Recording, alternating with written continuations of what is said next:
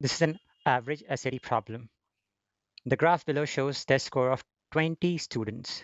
Based on the histogram below, what is the average arithmetic score of the test? So as we can see, on x-axis we have number of students or the frequency of students, and on y-axis we have score here. So what is going to be our average? Average is going to be total number of total score, total score divided by total number of students, total number of students.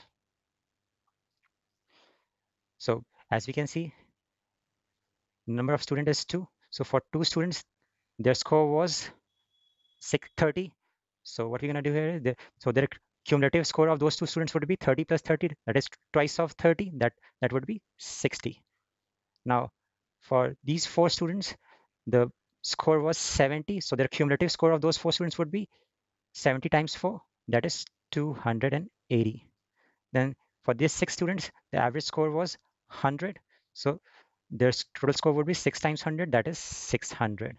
And for these 5 students, the score was 80. So 80 times 5, that would be 400.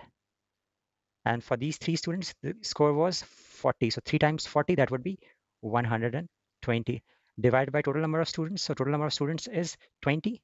So now if we add these two, 600 plus 400, this one would be 1000. And if we add these two, 280 plus 120, this one would be 400 and plus 60. So 1000 plus 400, that would be 1400 plus 60.